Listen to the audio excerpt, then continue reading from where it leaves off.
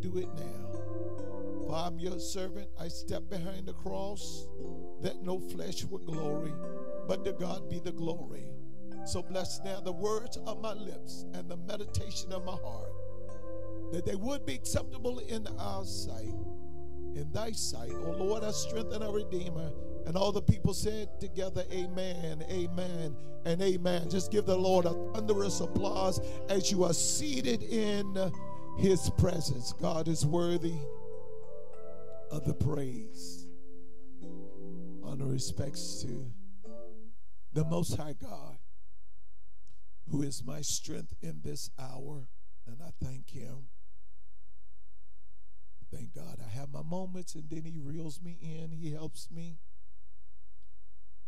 Thank God for my lovely wife. Amen. To the men and the women of God that's here today, and to all of you, the children of God in the house of God, and to you that's viewing virtually, we certainly thank God. I can't think of a better place to be than in the house of God on the Lord's day. Praise the Lord. God in us. You know,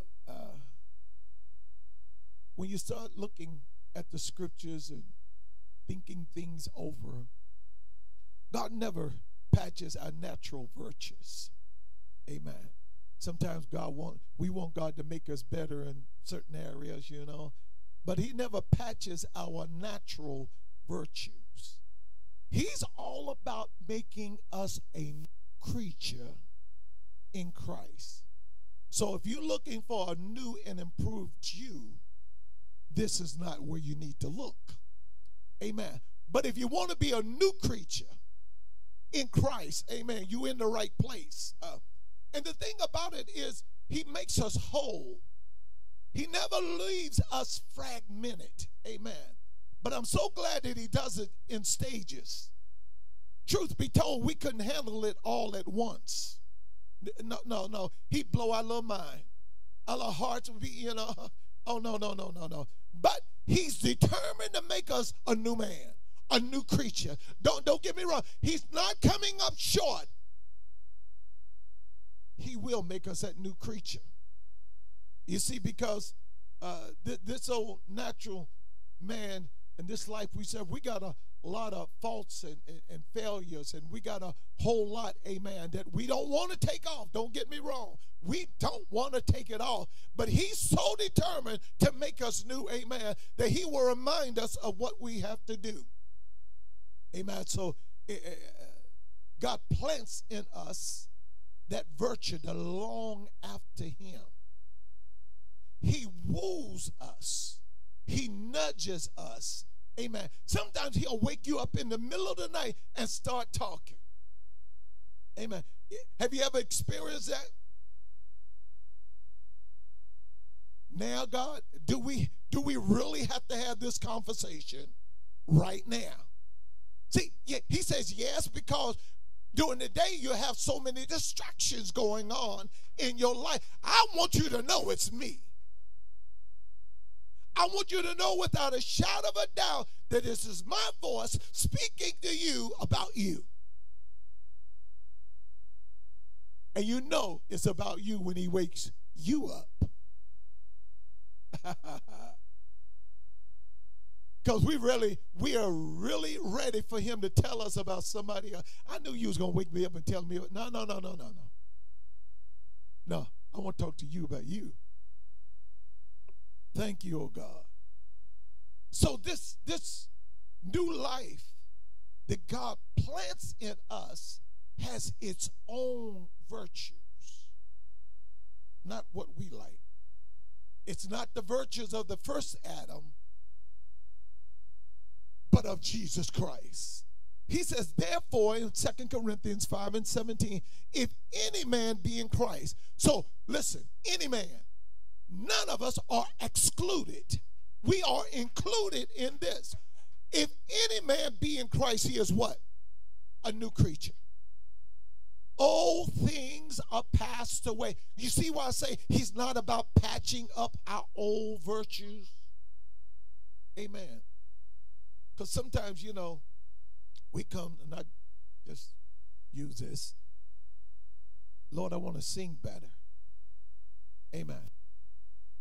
And God said, I don't want you to sing better. I want you to sing from a different place. Because you singing better is all about you promoting your flesh.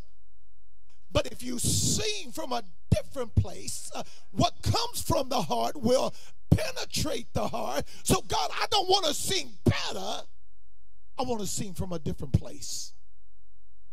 Because if I sing from a different place, it doesn't matter who comes in the house. The Spirit can come and arrest them. And I don't want them to leave just saying, oh, did they not sing? No, I want them to go out and say, did not the Lord speak unto me? Oh, my. Thank you, oh God. And see, this is what's wrong with the church and with a lot of Christians, is because, again, we want that new and improved us when God wants us to be that new creature in Christ. Look at Peter, perfect example. Peter, and we all know that Peter was, oh, that guy was fickle. If any of the disciples was fickle, that was Peter. Nobody else carried a sword but Peter. Nobody else was quick with their lips but Peter. Oh, we got a lot of Peters, but anyway.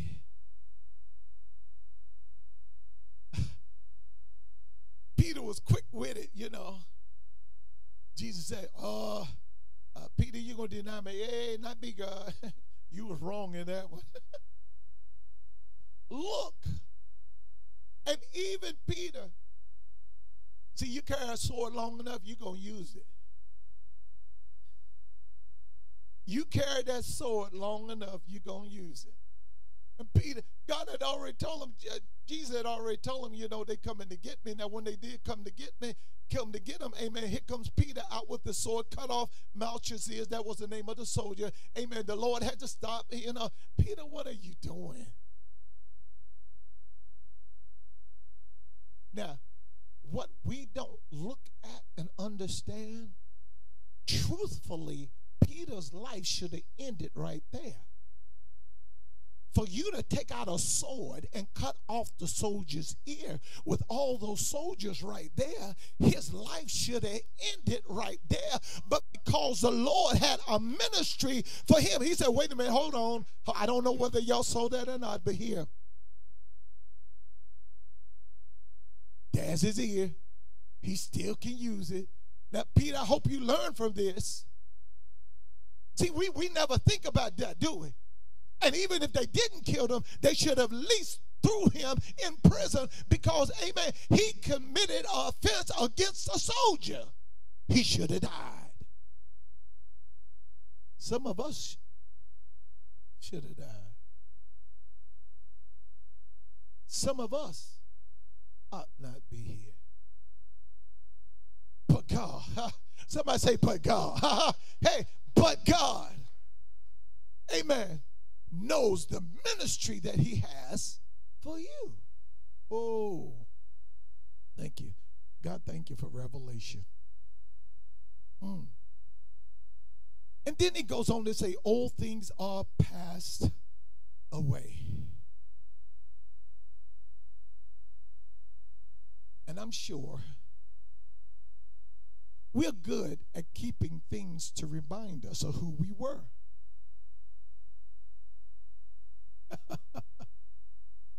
Some of us, we used to love to go back to grandma's and go up in the attic. Because the attic was grandma, grandpa's former life, what they used to do. All the pictures, all this and all that, and you could bring it and they could tell you the story all about it, what happened with this and what happened with that one, amen. Oh, girl, when I used to put that dress on. Now, Anyway, and a lot of us still have old things, amen. We tuck them away. We tuck the old things away. Amen. And have you ever had a moment where you had to go and just pull it out to reminisce? Why don't we get rid of the old things? You know what? This must be hitting home today because y'all quiet. Old things are passed away. Behold.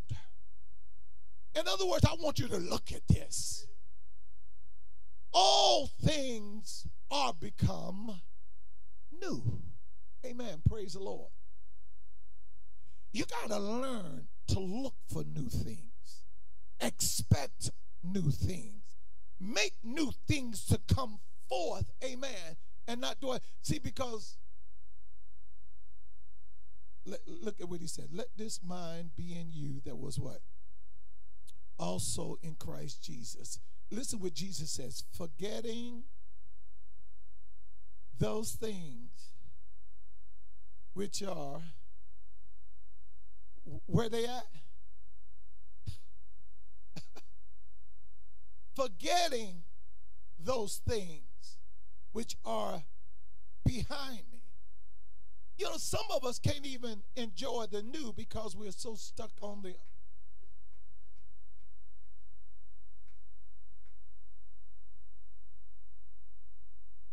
Can I just meddle for a minute? Some of us can't enjoy the spouse God gave us because we're reminiscing over the.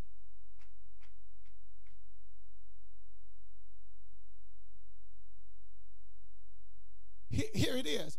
Because in our minds, what we are saying, you're going to do me just like. Oh, you just nice right now.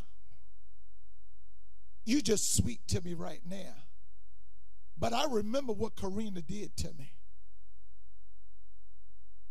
Karina is married, got 6 other children besides yours.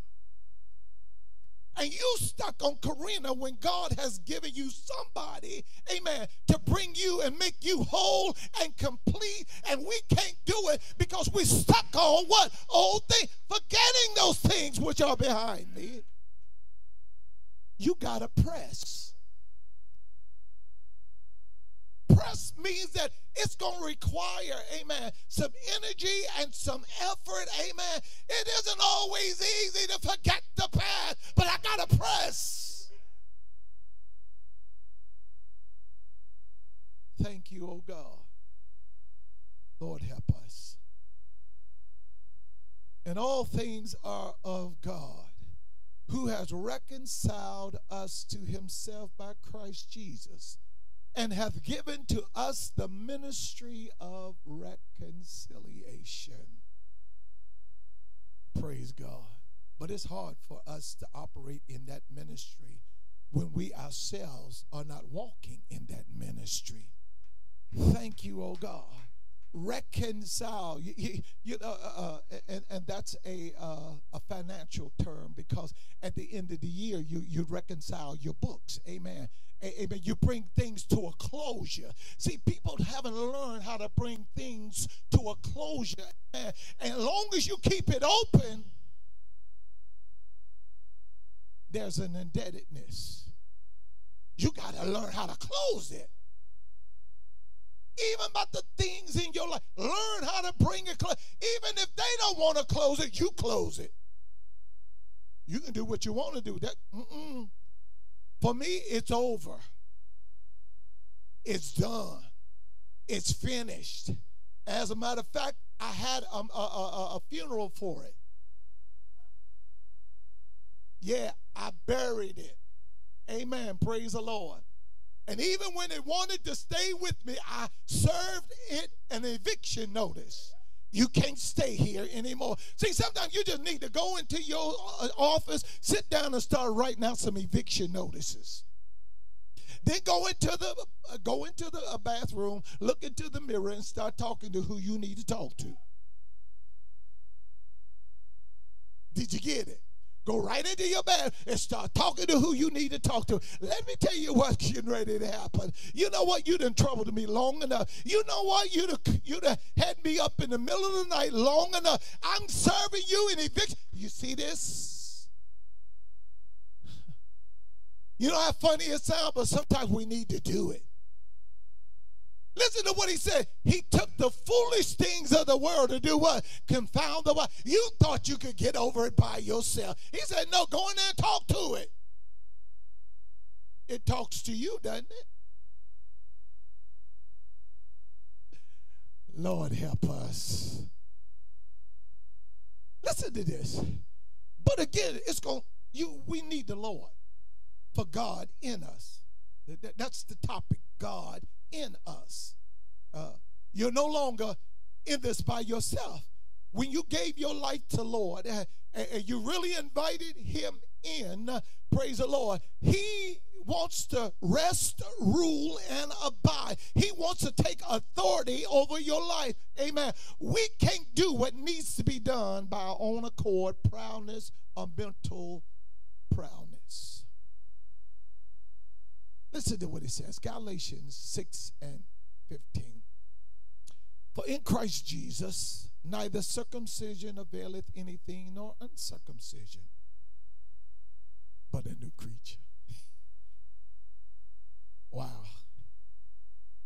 And as many as walk according to this rule, peace be unto them, and mercy, and upon Israel of God, the Israel of God. Now, notice what he says. In Christ Jesus, neither circumcision availeth anymore nor uncircumcision. Let's just look at this again, because these are acts that's done by man. They were instructed to do it under the old law, but he wanted them to know that whether you're circumcised or uncircumcised, it does not availeth. In other words, you don't get an advantage just because. But a new creature. Did you get it? He keeps talking, bringing up this new creature.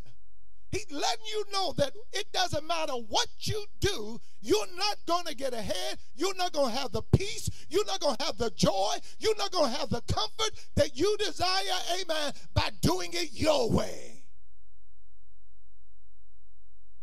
A new creature. I thought about this. Just newsflash, there's no service tonight because we would have, amen, a district meeting, but there's no district meeting. So that gives me a little bit more time.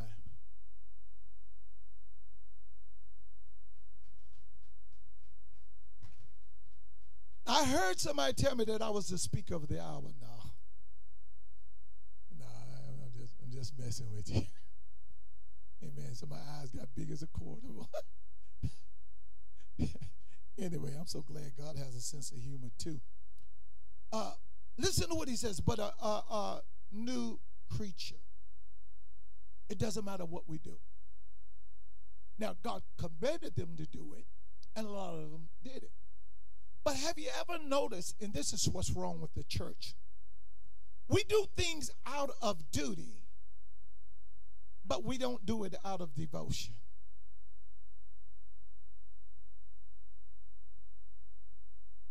We do things out of duty, but we don't do it out of devotion. And a lot of us are doing great works, but are we doing it out of duty, or are we doing it because of the relationship that we have for God? Because what we're doing, we're going around and putting a straw in our hats, and it doesn't mean anything to God because we're just simply working.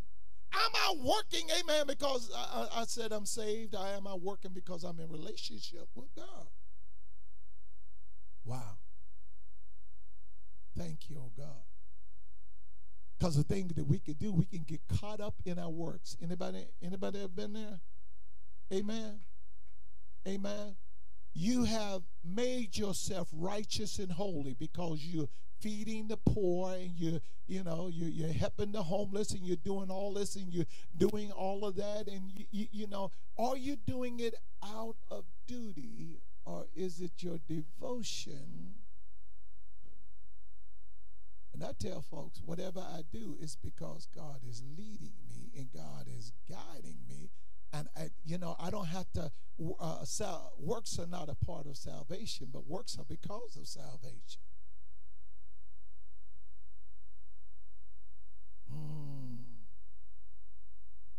Listen to what it says. Hebrews 7:28. I'm almost finished with my hour. For the law appoints as high priests men in all their weakness. Now this is the NIV. Listen to what it says.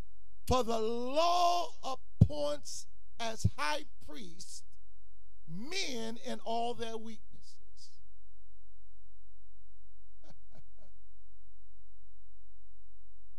Just because you're a pastor doesn't mean you don't have weakness.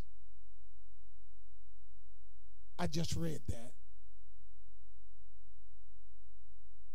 The law. And for some of us, our organization appoints us in positions. But we that's been appointed forget we have weaknesses. And we're going to continue to walk in those weaknesses if we don't draw nigh to God. Come on. But the oath which came after the law appointed the Son who has been made perfect forever. In other words, he was a priest too.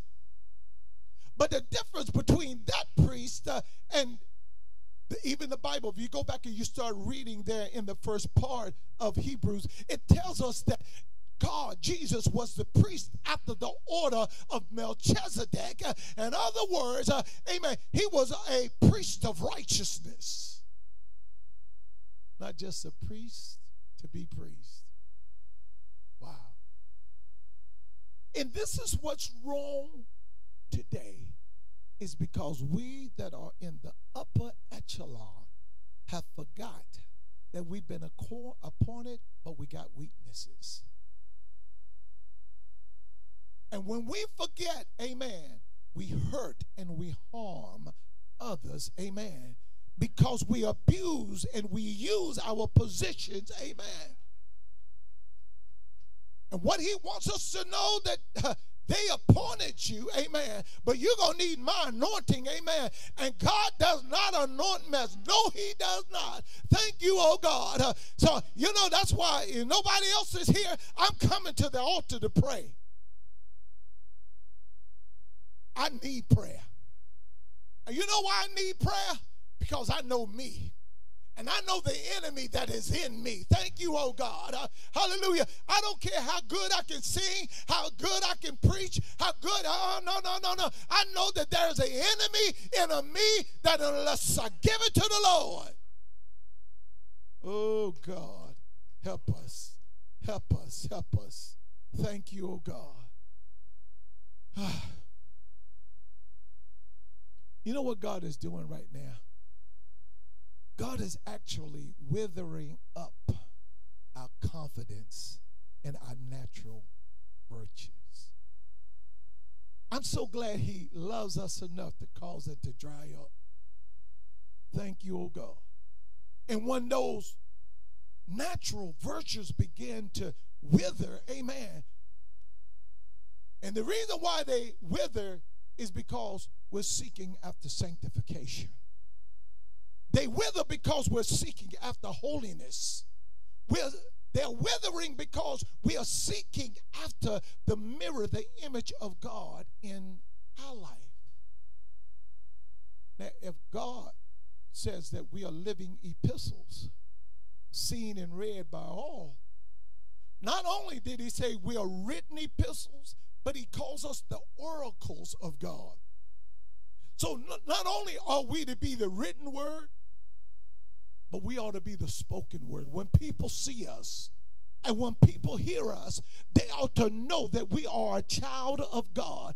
Amen. And they ought to know that the virtues, my natural virtues, are withering up. Amen. And they hear, amen. You know one thing about a Christian, you got a distinctive sound about you. You got a distinctive sound about you, and there's a presence about you that nobody else can mark. No. You can't imitate this. You can't imitate this. It ain't about the suit.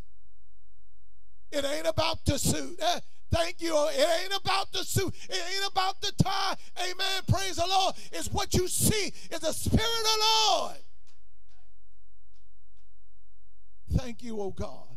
This is what is needed. Amen. Why you think tells us, why do you think God tells us we are the light, what? Of the world. And the light shines its brightest where? In darkness. Ooh. So he didn't save us, amen, for us to be hermits.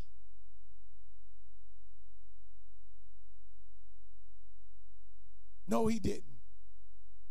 He didn't save us to be in monasteries. He didn't want us to live an isolated life, a separated life. I could be in you, I could be in your midst and yet separated. I don't have to embrace what you're about. Thank you, oh God. And by me not embracing what you're about, it ought to bring conviction. I don't even have to say a word. I don't even have to tell you, you know you're wrong for what you're doing. No. I can be the written word. Why aren't you doing what we're doing? Why should I do what you do? Explain to me why I need, I don't have to explain to you. Hallelujah. You already know. If you knew the difference and you can see the difference, then you tell me what it is. Thank you, oh God.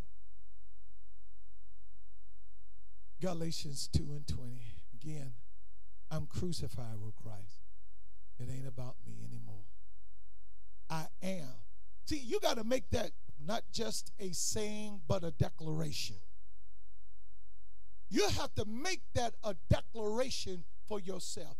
I am crucified with Christ. Nevertheless, not I, but Christ that liveth. Look at that. He liveth in me. Thank you, oh God. And the life that I now live, notice what he says. Where? In the flesh. The life that I now live in the flesh, I live by the faith of the Son of God. Hello. When they see us, do they see all our natural virtues?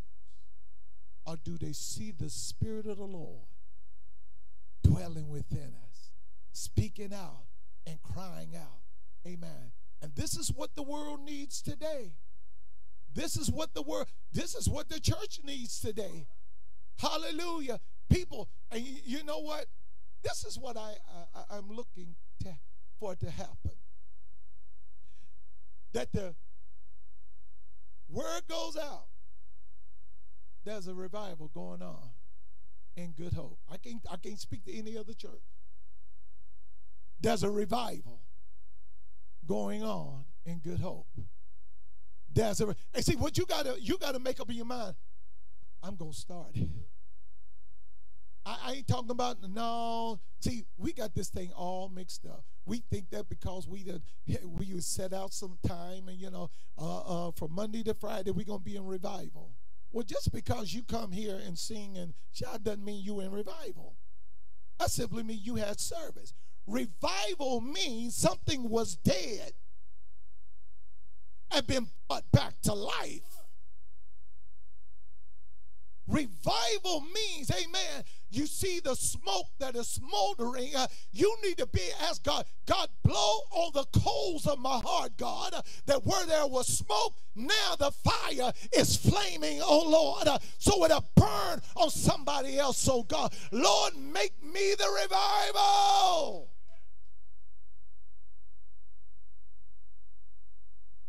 I want to go where they're speaking revival. I want to go where they're talking revival.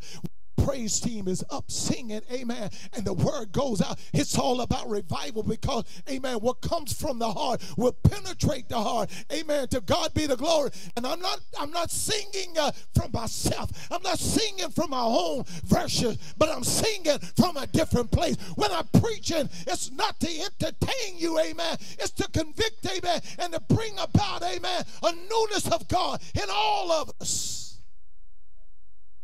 God help us.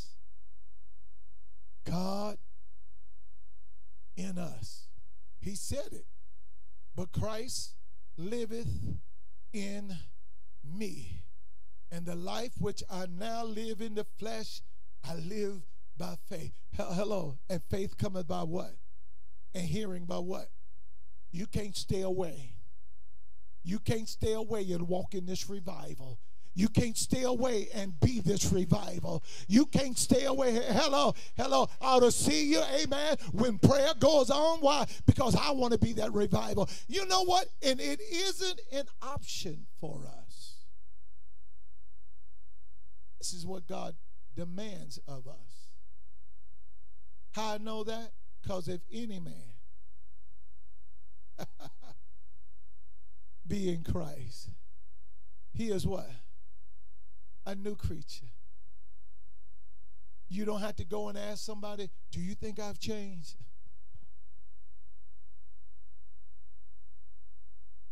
If you got to ask somebody, it's a great possibility you haven't. Amen. Praise the Lord. You don't have to touch the stove, find out what is hot. The evidence is there. And here it is. If God is in us, the evidence ought to be there. If God is in us, the evidence ought to be there. Amen. If God is in us, the evidence ought to be there. Amen. Praise the Lord. People ought not be able to do any and everything around you. No. Thank you, oh God. And you ain't got to get all out of sort with them either. No. I don't have to tell you you're doing wrong when you know you're doing wrong. Thank you, Lord Jesus. But after a while, they'll stop doing it. After a while, they'll stop doing it. You know why? Because they're going to respect that light and that life that is in you. Amen. To God be the glory. Listen, we're standing. I'm giving you back some of your minutes you gave me.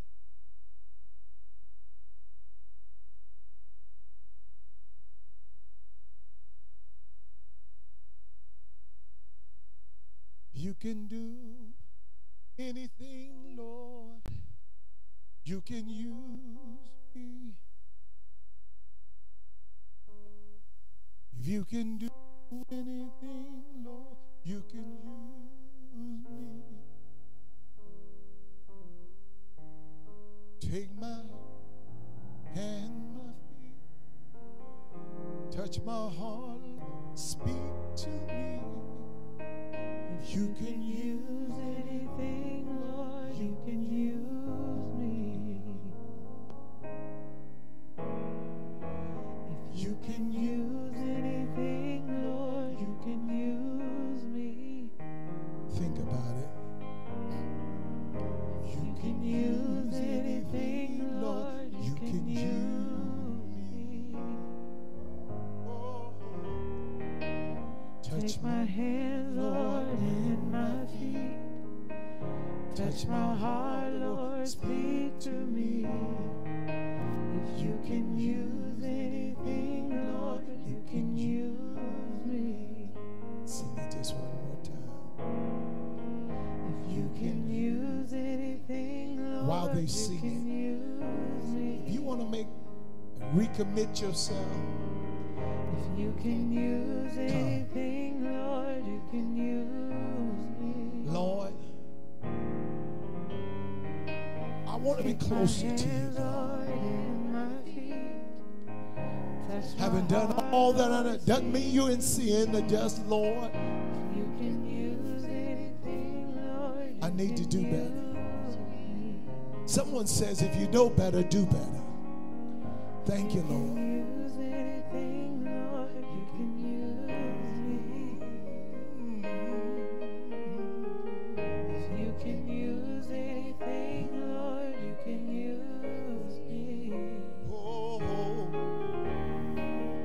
Touch my hands, Lord, and my feet.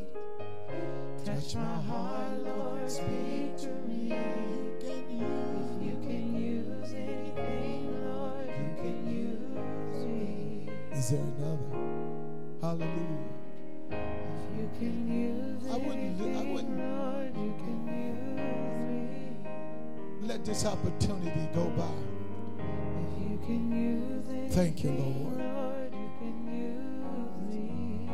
You know, there's those that need healing and deliverance. God wants to use you.